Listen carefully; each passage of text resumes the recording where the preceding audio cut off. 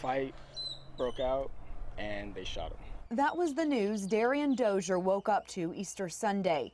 He couldn't believe his friend, 23-year-old Benny Heaslip, was dead, victim of a shooting in downtown Austin. It was pretty heartbroken. I've known Benny for quite a few years. I met him through his cousin. We were on the same track team. Candles, flowers, and notes sit on the corner of Trinity and East 11th. That's where Austin police say two groups of people got into a fight. Then someone pulled a gun and fired.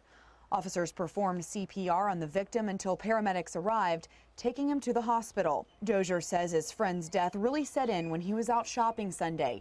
Heaslip worked at a shoe store in Round Rock. Every time I pass by, I always see his face. So, kind of passing by and not seeing him is this is reality now. The reality of a young life cut short. A friend he describes as humble and motivated. He was a workaholic. He's always working. Right now he had 2 jobs.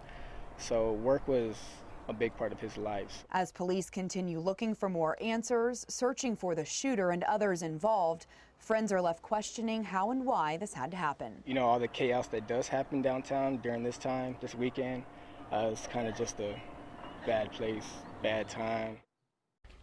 Police don't have much of a suspect description to go on. They're looking for 3 women and 1 man believed to be involved in the shooting. The 4 were last seen in a black 4-door sedan driving east on East 11th Street towards I-35. David, back to you.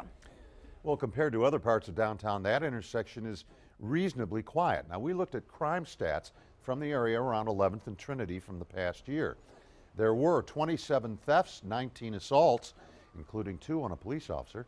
Those numbers may seem high, but just to the south of there, along 6th Street, there were more of all those crimes in the past month than in the past year around 11th and Trinity.